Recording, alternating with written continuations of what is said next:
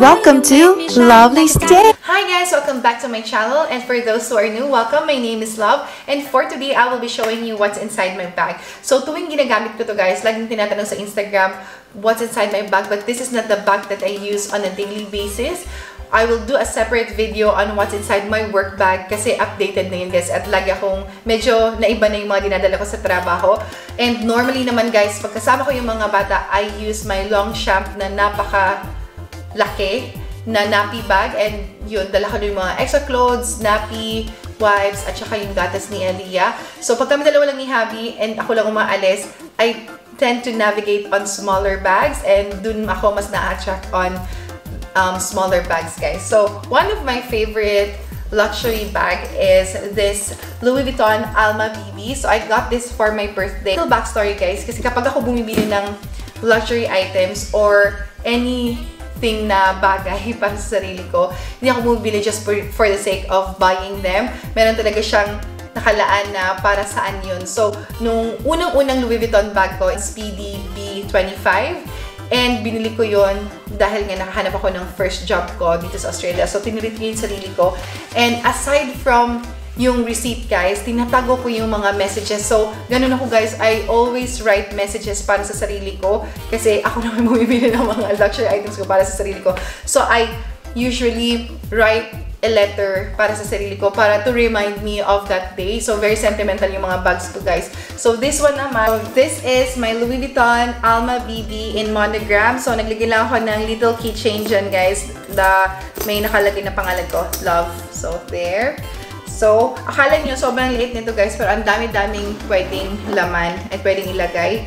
Ewan ko, kahit na medyo matangkad ako, mas gusto ko yung mga malilit na bag.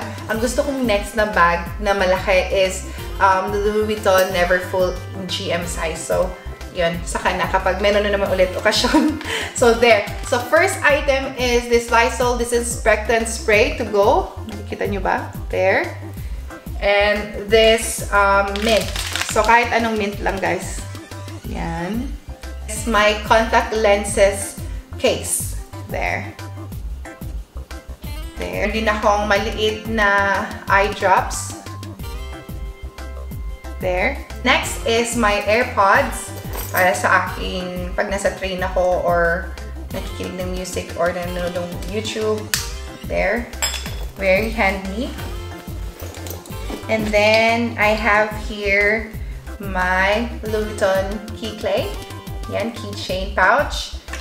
And then meron din akong Louis Vuitton PM agenda. So, dito ko sinusulat lahat ng mga schedules ko, lahat ng bills, lahat ng mga vision and dreams ko, lahat ng goals. Andito lahat, guys.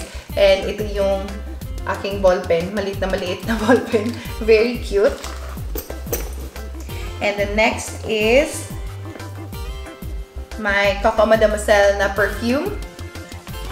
Next is this Key Australian na case para sa shades, guys. And ginawa ko lang siyang makeup bag kasi sobrang liit niya. So, hindi ako mahilig mag-retouch. So, pag malis ako ng bahay, kung ano na yung itsura ko, yun na yun. Hindi ako masyadong nagre-retouch. Hindi ako nagme-makeup pag nasa labas na ako. So, konti ko lang yung mga dala ko dito. So, my Chanel na red lipstick kasi hindi ako masyadong nag-eyeshadow every single day. Kilay and a bold lipstick. So, itong Chanel na red lipstick. Like kung dala-dala yan. And then, yung mga malilit na samples, Urban Decay na lipstick din. And then, Tarte na maliit na blush or bronzer. And this one as well is from Tarte na highlighter. Yung mga pang-retouch lang, guys. And this one is from Altea, Korea. Velvet powder. So, pang-retouch lang yun, guys. So, yun lang. Konting lang yung mga dinadala ko. And then, ganito siya sa loob. Oh, meron pa pala. So, meron din akong antiseptic wipes. And then, meron akong sanitizer. Sobrang liit nito, guys. Bagang-bagay lang talaga dito sa bag na to. So, ganito lang siya. Square siya. And then, flat. And then, sanitizer yan. And, meron akong a few sachets ng lens cleaner. There, guys. Para sa aking eyeglasses. Hindi ako nakakapag-contact lens. So, Yun, teka, kapain ko lang kung meron pa akong nakikita. So, meron ako ditong Santo Niño, guys. There. So, normally, I always bring yung rosario or rosary. Kasi lahat ng bag ko meron nun. Pero pag sobrang liit and bulky masyado yung rosary ko, ito yung dinadala ko lang, guys.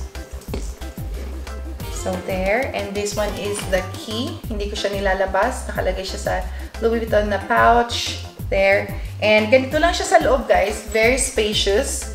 Yan lang siya sa loob. And as you can see, meron akong organizer sa loob. Ganyan.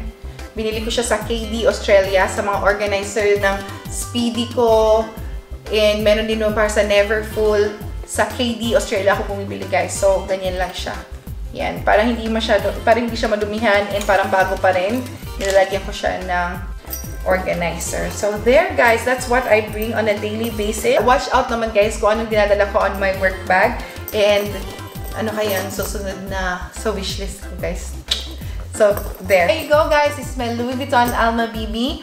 Alam niyo, guys, sobrang gustong ko tong laging dinadala o laging sinusuot, pero ngayon dahil winter nandito sa Australia at maulan, natatakot ako na magkaroon ng mga water spot yung kanyang vachetta. So ganyan. Medyo meron na mga watermarks pero looking new pa rin. So there, guys. So if you enjoyed these types of videos, don't forget to hit like and subscribe and watch out for what's in my work bag. So yun yan, guys. Kita-kita tayo ulit sa next vlog. Mwah! Mga loves, thank you for watching the entire video. At kung nakaligtaan ninyong panoorin ng aking mga previous video, please just click the link.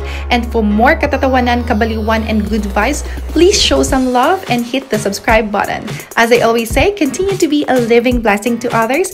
Be kind and may you have a lovely day. Mwah!